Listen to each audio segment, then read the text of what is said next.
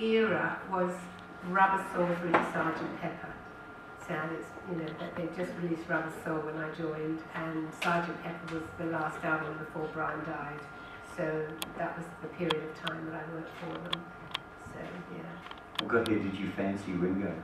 Did I fancy Ringo? No, I didn't fancy Ringo. I fancied George. Oh, He was the quiet one. Yeah, they always say they're the dangerous ones, but actually he wasn't. John was the dangerous one. Yeah. And so you worked at the office. Well, the offices. Yeah, well, Brian had. She was the receptionist, so there was Brian and Wendy and me and Jill. And Jill used to talk about her boyfriend Keith, and he was in a band called The Who, and they were going to be really famous one day. And her boyfriend was Keith Moon before they were famous. So tell me, what happened when she discovered you couldn't do shorthand? Oh yeah, so Brian called me into his office and he used to give me all this dictation, and I used to write so he couldn't see, and I'd write in a really abbreviated longhand with just a few bits of shorthand interspersed.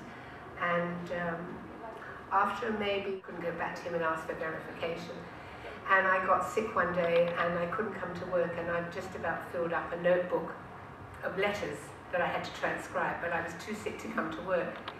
So Brian sent, so he got a girl from the NEMS office to come over and transcribe all my notes that were in my dictation book. And she looked at it and she said to him, look, I don't know what sort of shorthand she does, but I can't understand a word of this.